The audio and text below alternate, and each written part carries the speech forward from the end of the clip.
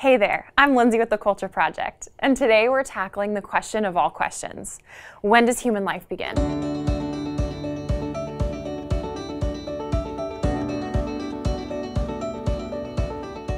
It's so important we ask the question of when life begins from a biological and scientific perspective and ask what that means for human rights.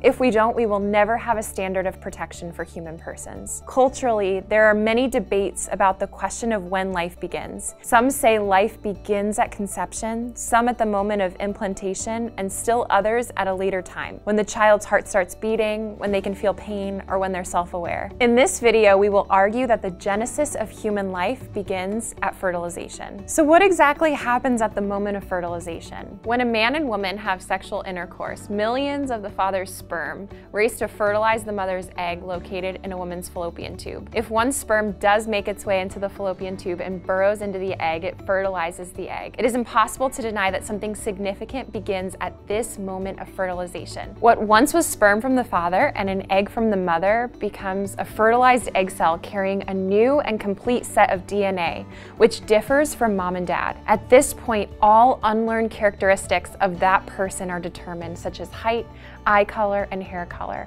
From there, one cell becomes two, and the little zygote grows into an embryo. It wouldn't be logical to conclude that the sperm inside a man's body or an egg inside a woman's body on its own would constitute as a person, just as it wouldn't be logical to conclude that a child came into existence when they walked into the room. However, at the moment of fertilization, a DNA structure which makes this person distinct from his or her parents is established. The only changes that come after the moment of fertilization is in change and appearance.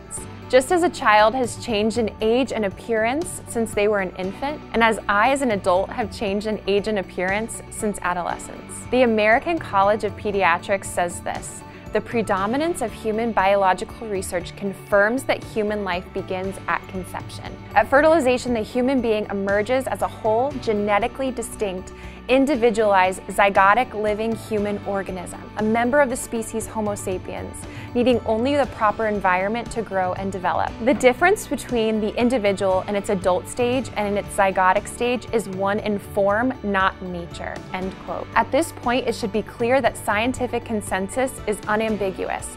Life begins at fertilization.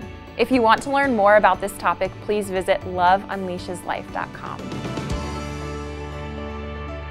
Thanks so much for watching. Please click here to subscribe and here to watch more videos.